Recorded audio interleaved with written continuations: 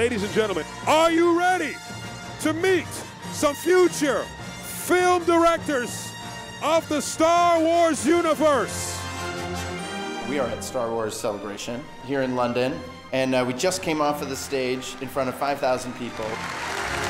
It's kind of the very first time I've stood up in front of Star Wars fans and gotten to talk at all about Episode 8. It's fun to just give even just like a little introduction to kind of what we're up to. I'm really looking forward to showing you guys more and more of what we got. We're going to end up breaking kind of a long-standing Star Wars tradition, and for the first time, this movie is going to start right where the last one left off. I want to see what happens next.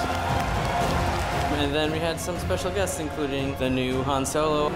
This was the hardest casting challenge of all time. We saw over 3,000 people.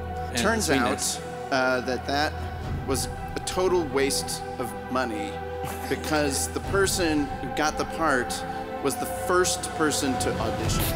This person is Alden Ehrenreich. As a kid, you play make-believe and you imagine, and you kind of imagine what it would be like. It's pretty incredible. So I'm just very, very excited. John Boyega came up there. Oh man, you're playing Han Solo, man.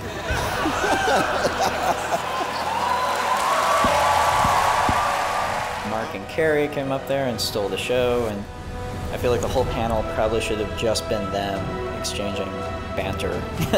What is the matter with you? You can't take me anywhere.